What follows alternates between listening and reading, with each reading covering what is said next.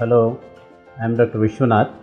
I am consultant nephrologist and head of nephrology, Manipal Hospital, Bangalore.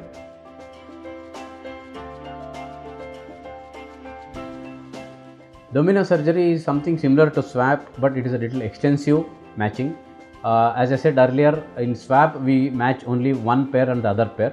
In domino it can be 2 or 3 pairs. Sometimes they try to match more people, almost like 8 pairs, 9 pairs, where the matching will be better.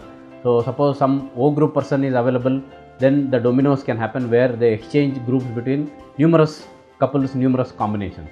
So domino basically increases the chances of having a transplant.